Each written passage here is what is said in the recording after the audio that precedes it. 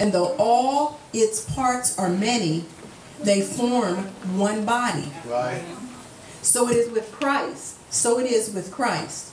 For we were all baptized by one Spirit into one body, whether Jew or Greek, slave or free.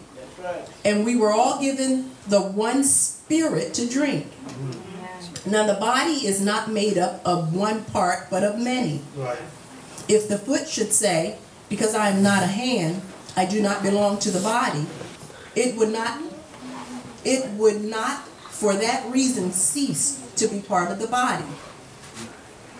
And if the ear should say, because I'm not an eye, I do not belong to the body, Right. it would not for that reason cease to be part of the body. Right. If the body were an eye, where would the sense of hearing be? Right. If the whole body were an ear, where would the sense of smell be? But in fact, God has arranged the parts in the body, every one of them, just as He wanted them to be. Yeah. If they were all one part, where would the body be?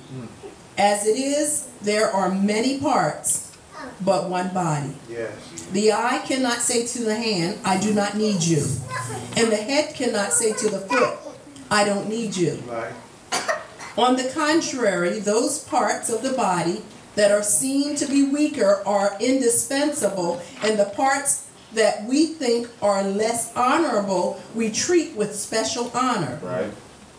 And the parts that are unpresentable are treated with special modesty, while our presentable parts need no special treatment, but God has combined the members of the body and has given greater honor to the part that lacks it. Right. So that these should be no division in the body, but that its parts should have equal concerns for each other. Jesus. If one part suffers, every part suffers with it. If one part is honored, every part rejoices with it. Now you are the body of Christ, and each one of you is a part of it, if you know Christ as your personal Savior. Right. Amen. And in the church, God has appointed first all, he goes on to talk about the different offices, but the unity, that oneness that we have, the body, again, we can't look at one person and say that because they are this way, they're not a part of the body. Right. Again, he teaches us patience too. He teaches us to help nurturing one another, to love one another, and to help one another to grow in that faith. So we need each other.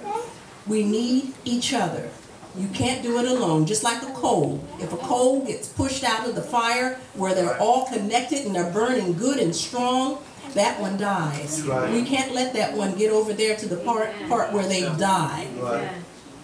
So we need one another to encourage one another to life and righteousness. Amen. We're going to move on. We're going to have Team Thompson. We're going to start out with Minister Anna.